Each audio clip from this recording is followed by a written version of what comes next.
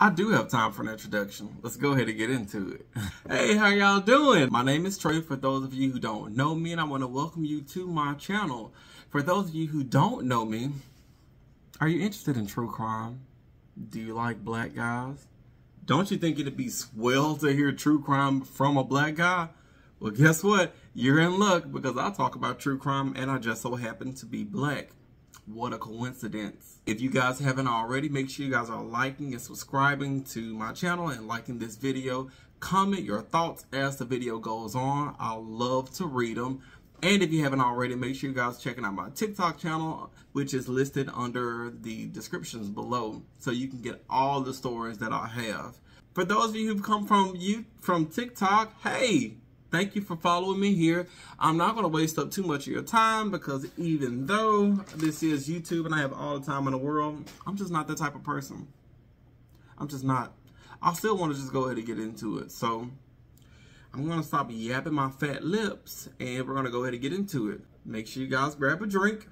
Today's drink of choice for me is Sweetwater Blackberry. Let's do an ASMR of me pouring blackberry wine, or whatever this is.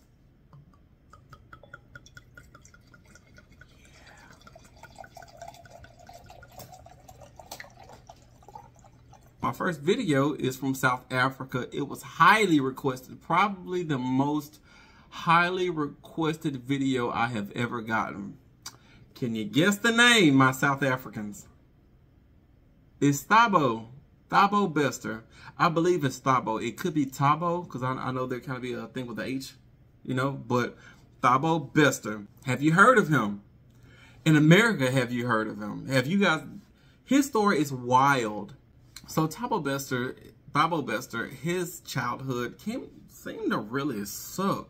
He lived with his grandma. Now, his grandma had a friend, if we can call him that, but he sucks. Like, Thabo, he was being raped by his grandma's friend.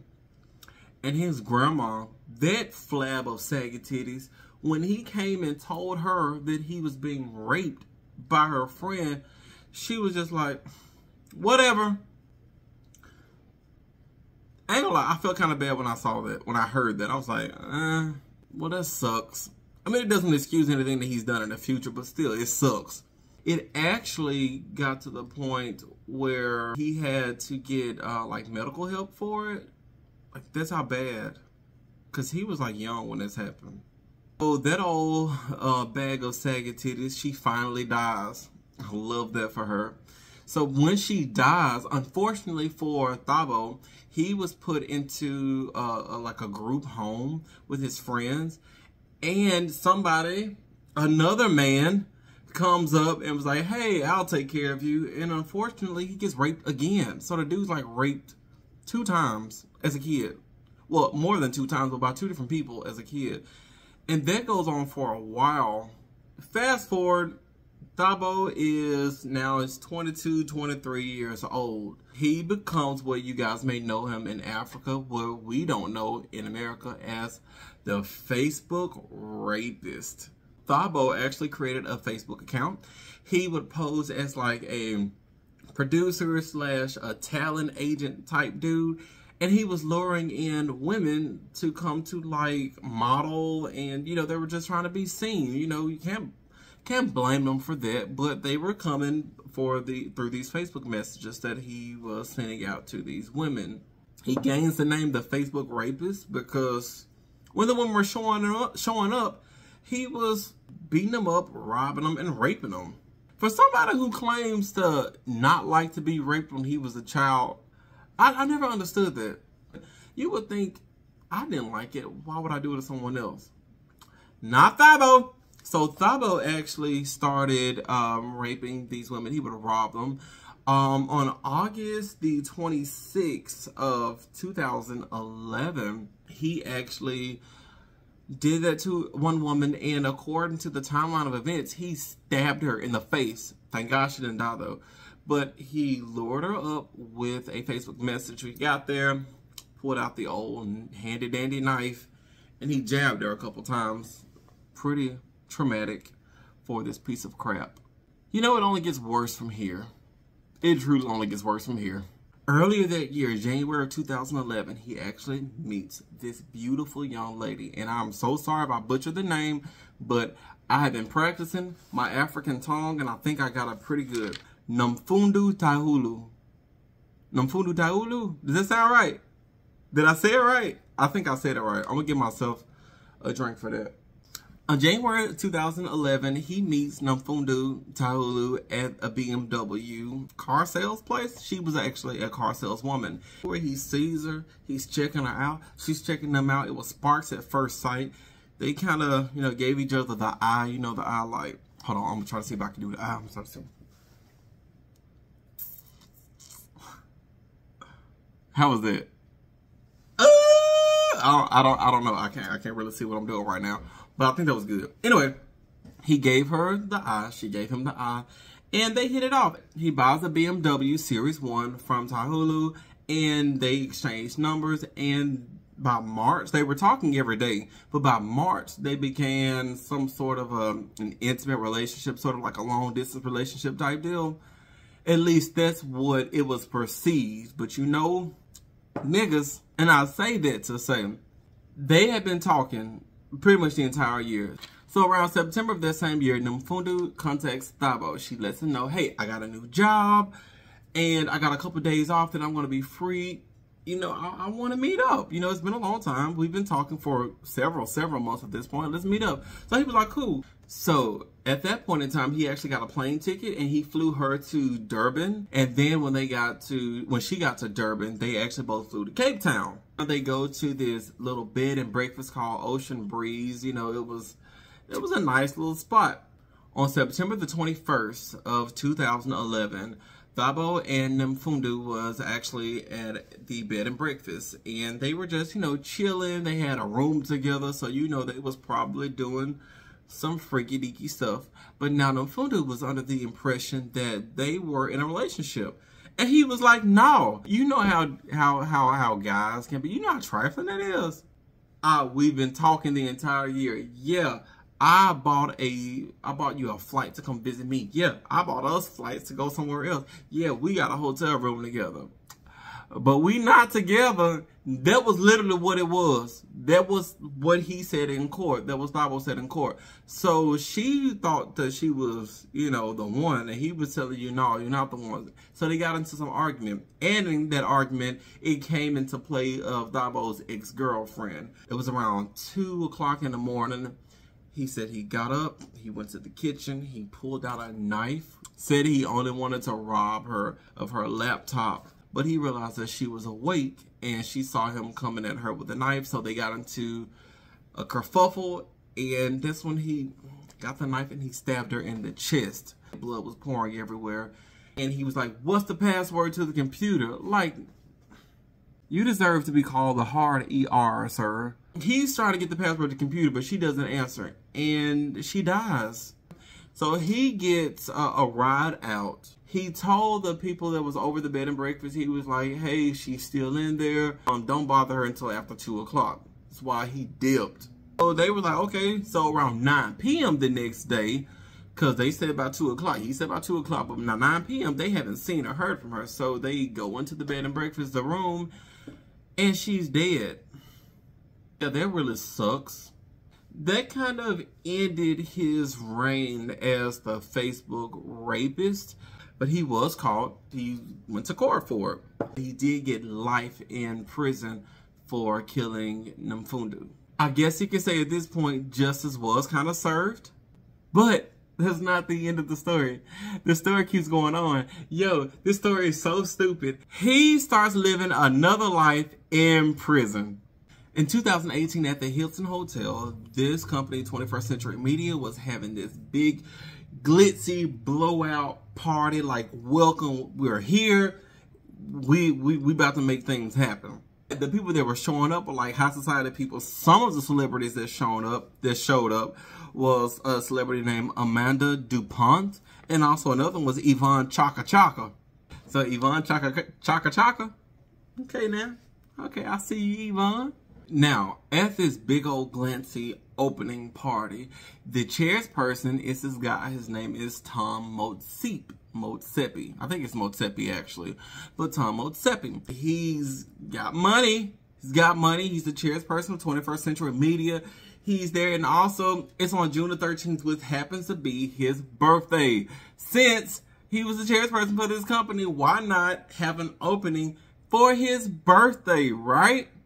It's a high glam party. You have all these people. You have service there. I'm actually going to show you this video. So there's a video that's going to be inserted right here. Watch it. It's only about 2 minutes, so just watch it.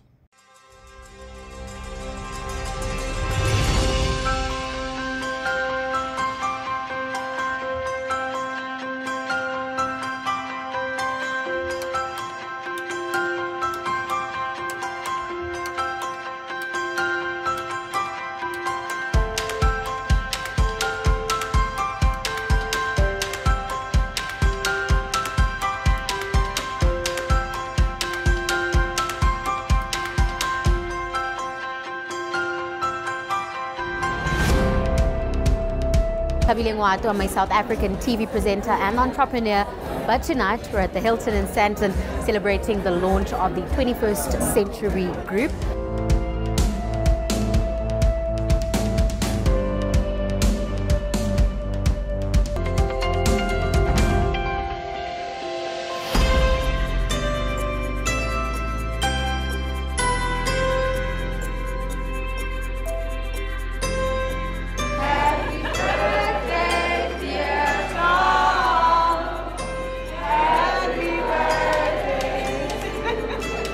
Not crying.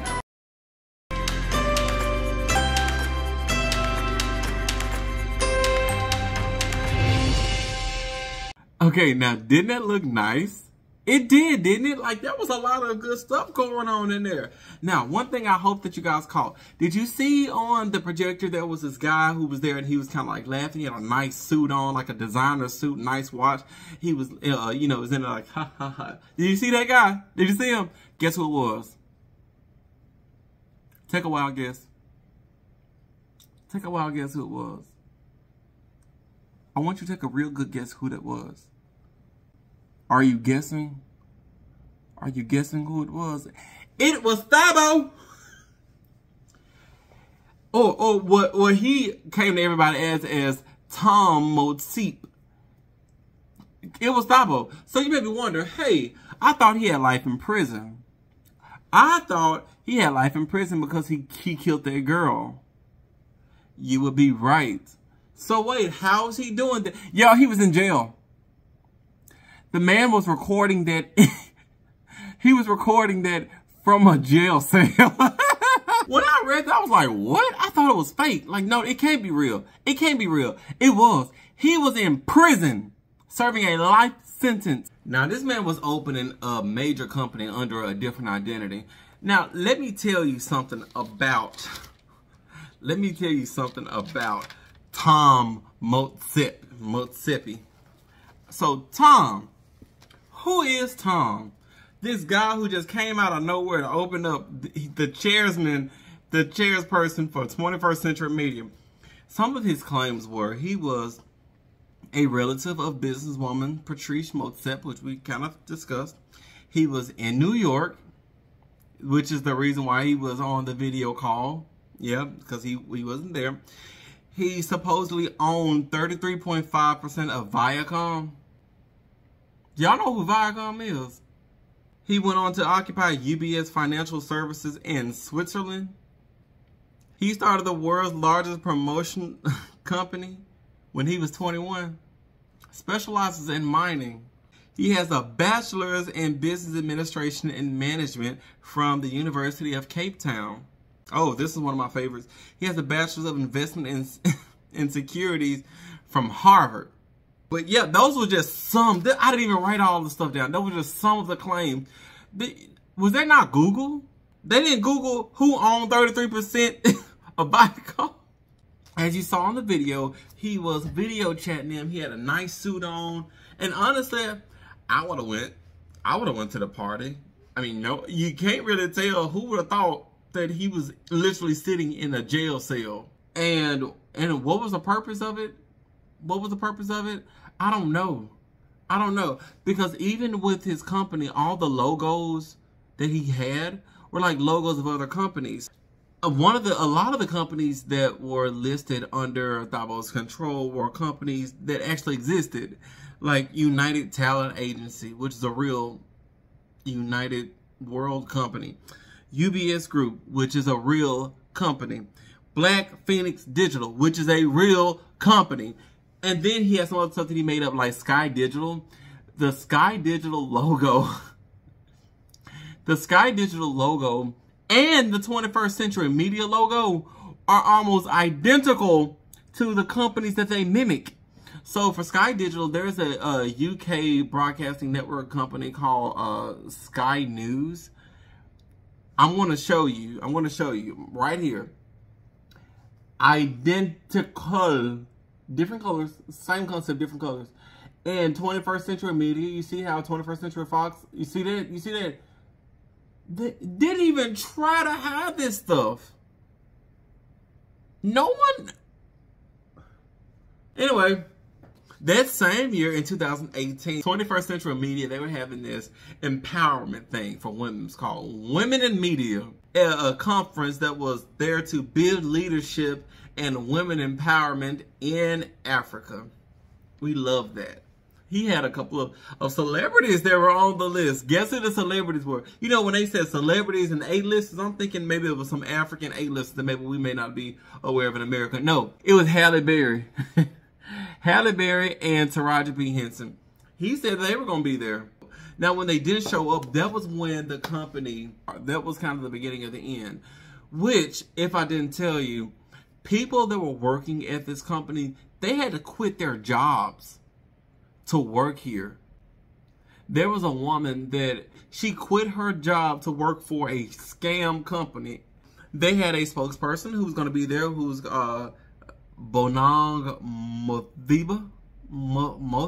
I'm not sure how to pronounce it. Sorry if I said it wrong. But when Halle Berry and Taraji backed out, they was like, I don't think we're going to do that either. You know what? Had he used his powers for good instead of evil, he actually could have. I mean, I can't even say would have been successful, because he was successful. He was doing all this in jail. And no one looked into, I mean, you had celebrities there. One of the employees said that there was not like a plan for anything. They were just kind of like showing up for work. And whenever they needed money, money would just show up. They didn't know where it was coming from or how he was getting it. And actually, throughout my research, I still don't know where it was coming from or how he was getting it. So on May the 3rd, 2022, at the prison that Thabo Bester was in cell 35, a fire broke out. When they finally got the fire to go out, they found the body of Thabo Bester. He was burned pretty bad. It was pretty bad. Like his face was unrecognizable. They initially thought that it could have been maybe suicide, but when they kind of did more of an autopsy, they saw that it was kind of like blunt force trauma on the head and face. So they were thinking maybe he was beaten. But that was kind of that on that. You know, the media outlets were like, he's dead. He burned alive. The Facebook rapist / media person, he is gone. And that was kind of the end of that. But was it though? Was it though? The answer is no. Because when they did the DNA test on the corpse, it wasn't even Thabo. I want y'all to understand what that means. There was a body inside of Thabo's cell that was burned alive and beaten up. And it wasn't even Thabo. He was thought to be dead. My initial thought was like, what about, you know, did they not notice that somebody was missing from the prison? No, all the inmates were there. So that means they snuck a dead body, or they killed somebody there. Well, actually, when they were doing their autopsy, they realized that it was the pancreas and the spleen that was already in an advanced state or the beginning state, excuse me, of decomposition. So he didn't die in the fire. Whoever this person was dead when they put him in the cell and set it on fire. Why did they test him to see if it was him? Why did they test him? Yeah, because they found pictures of Thabo. 2 months after he was supposedly burned alive, he was seen just shopping at a grocery store buying cucumbers and stuff. To this day, he is on the loose. They have not found him. Also, on top of that, his girlfriend, her name is Dr. Nandifa Magudumana. I think that's what it is. She's like a celebrity doctor in South Africa. When the news broke out that he was out of prison, she took them kids and dipped. They suspected that she went to be with Thabo. And you know, so when I heard about this, I was like, let me go and look and see, because she was his customary wife, which I don't think that's like a legal wife, but it's kind of like if you've been together for so long, you're kind of together. I believe that's what it is. Correct me if I'm wrong. So I went to look. I was like, let me check her Instagram. And y'all, she's still posting stuff on Instagram like 5 days ago. I just checked. So like, I don't know. I don't know, man. Like, her whole involvement in the thing really just kind of threw everything off. So as of today, what we know, Thabo had started a Facebook page. He raped and robbed aspiring models. He killed his girlfriend. He had life in prison. Started a conglomerate type media company, which ran for not too long, but he was able to fool people.